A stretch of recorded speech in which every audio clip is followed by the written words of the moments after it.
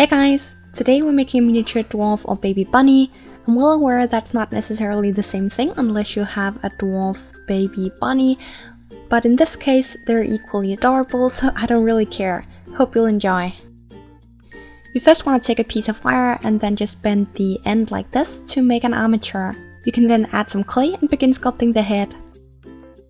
The sculpture is not going to have a lot of details. The main thing you want to think about is just making it smaller or more slim than you want the end result, seeing as we're going to be adding fur later.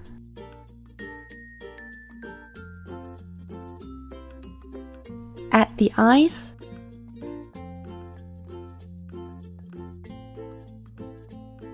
Then define the nose.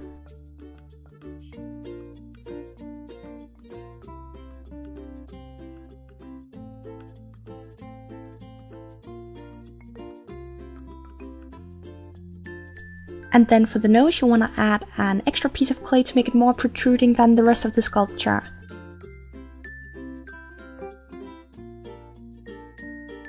Next we're going to be adding the ears, and because these are higher up on the head, I first added some clay as a base and then made the ears themselves. I did my best in this video to show you more kind of work in progress of the different steps, both before and after adding the fur, so hopefully that helps.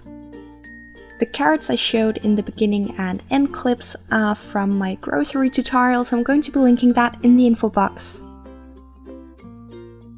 I pre-baked the head before I started working on the body, and then I pre-baked again before adding the paws.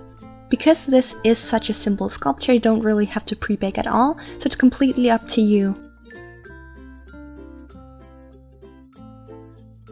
One of the reasons why I chose to make this bunny is actually because I still haven't made the hamster cage. Unfortunately, the hamster I made has been sold, as well as the guinea pigs I made, so I'm going to make a video just trying to combine different accessories to fit more small animals.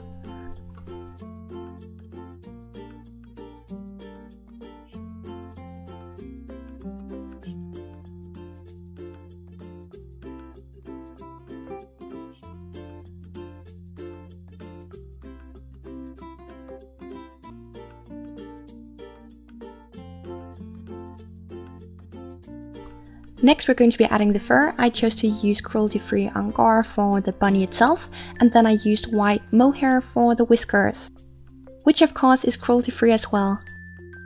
If you want to see the different types of fur and hair I use, where I get it, and the glue I use to attach it, I do have a video about it on my channel, and in that video I also show some man-made fibers, which are good alternatives if you don't want to use animal fibers. I first covered up the back and sides of the body, and once the glue had set, I trimmed it to get a better idea of the shape.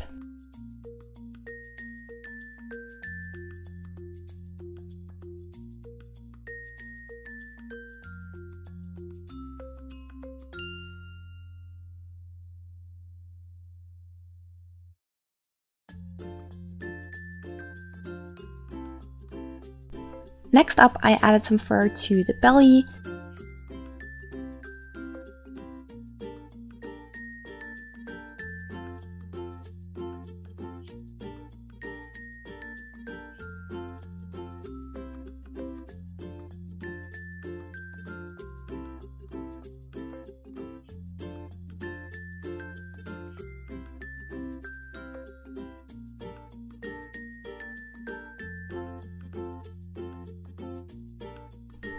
And I then added fur to the head.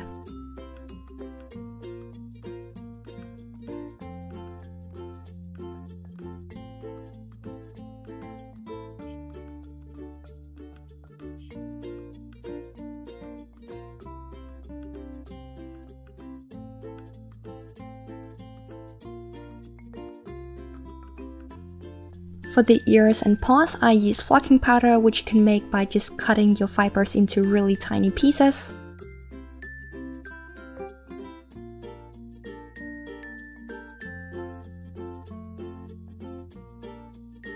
And once that glue had set, I just used a brush to brush off any excess fur.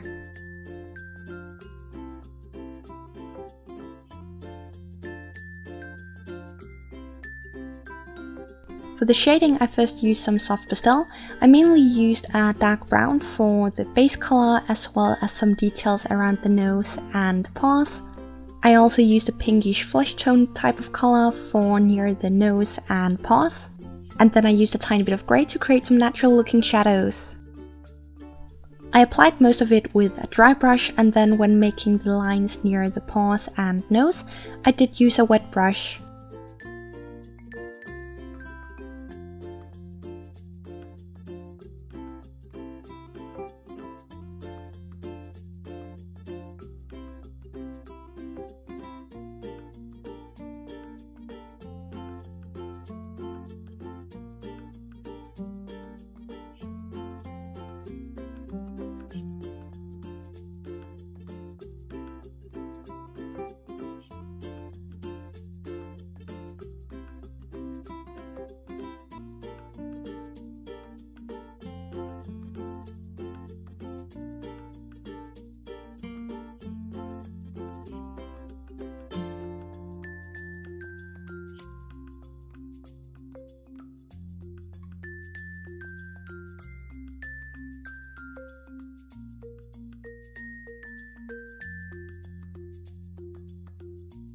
Lastly, I used a tiny bit of black acrylic paint.